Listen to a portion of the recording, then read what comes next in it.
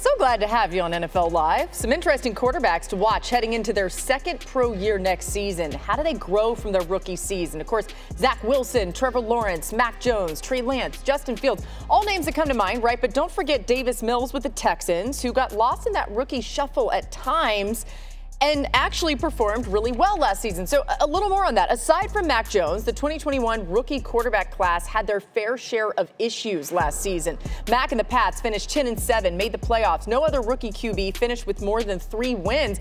And as I said, it was actually third-rounder Davis Mills who finished second among rookie QBs in total QBR. Over his last 5 starts, Davis Mills ranked in the top 15 of the league in total QBR, yards per attempt, and touchdown passes, while throwing just 2 interceptions over that stretch.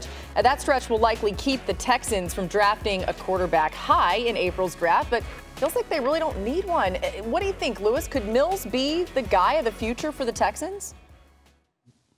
Laura, I absolutely believe so. I think coming out of Stanford, had he been at a bigger, let's just say, had he been in an SEC school or maybe even a Big Ten school, and look, Stanford's nothing to sneeze at, but look, had he been on a football team where he had even better high-level players around him, and his football team was on a national stage every week, you would have realized that this was one of the best pure pocket passers coming out in the draft that year. And he's a guy who then obviously went through some growing pains down there in Houston. All of it wasn't, of his own doing. All of it wasn't self-inflicted. He didn't have a lot of weaponry around him. He didn't have a lot of great protection around him. They weren't a good football team. And he continued to grow and develop and progress to where the last month of the season, you start sitting there looking at him, whether it be as a fan, as an administrator, or as a coach, or as a teammate, and you go, hey, man, maybe we're on to something here.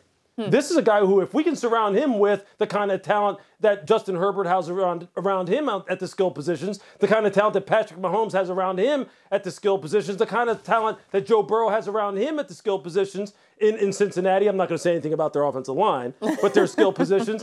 Hey, Davis Mills can put up some big-time numbers because he is a smooth operator, man. And I'm right in line with Lovie Smith, 100%.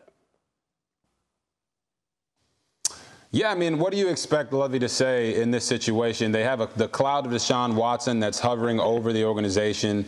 They have the firing of David Culley and Lovie being promoted from within that still people are still talking about. But Davis Mills, what him and Pep Hamilton did at the end of the year was nothing short of a miracle, getting him to play that well after he had a couple rough outings early in the year. But his record as a starter at 2-9, that speaks to how bad of a team they are. But what they saw and how he progressed throughout the year, it gives them belief that at least for another year, he should get an opportunity to go out and prove that he can be the long-term solution for the Houston Texans.